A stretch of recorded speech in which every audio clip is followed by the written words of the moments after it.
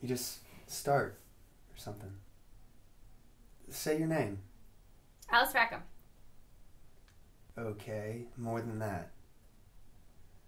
It's weird. I'm talking to people without actually talking to people. Talk to me. My name is Alice Rackham, and I have always been good.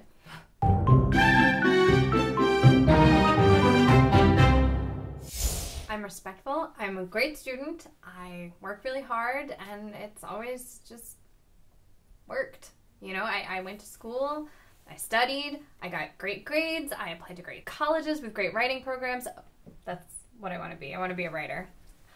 And I got into those great colleges, and I decided to go to Vailton, and that's where I am. Vailton University, English major. I mean, I wasn't Miss Popularity or anything. Like, not, duh. I had other things to do, so it's fine. And stuff. Talk about today.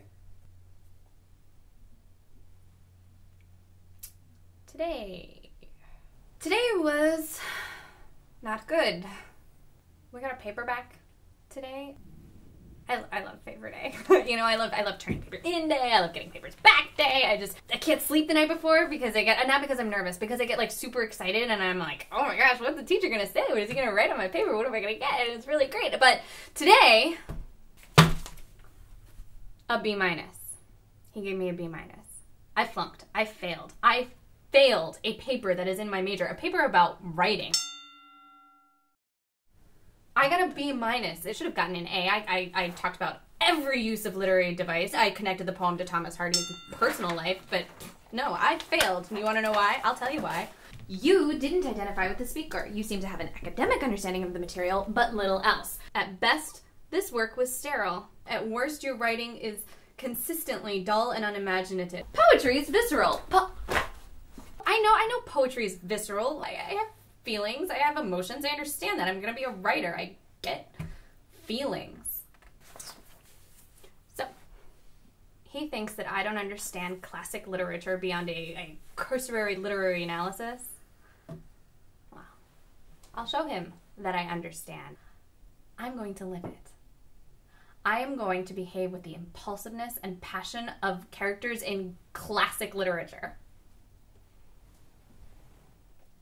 Like, I'm gonna use classic novels I haven't read yet to make major life decisions. So, what a character does in the novel, that's my action. Okay. So, like Gatsby. Say I'm doing Gatsby. I would throw parties to meet a boy I like. You know how that book ends, right? It's an example, Andrew. You haven't read Gatsby? No, I've read I'm going to put myself in those situations so that I know what the characters feel and experience, and I can feel and experience the same things.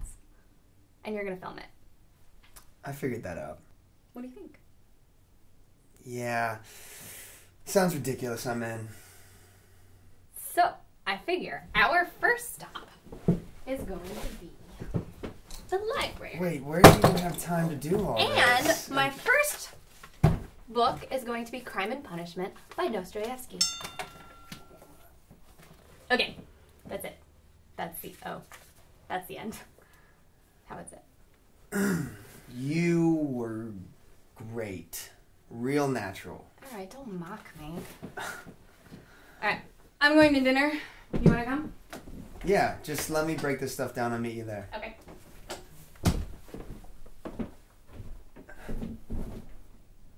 Okay, yeah. She's awkward. Sweet, but awkward. I'm filming this as my main project for my documentary class because I'm a film major. And I wanted to play with the power of the internet combined with a real-life situation. When she told me about her failing grade, I thought that she'd up and do something about it and I should totally film it.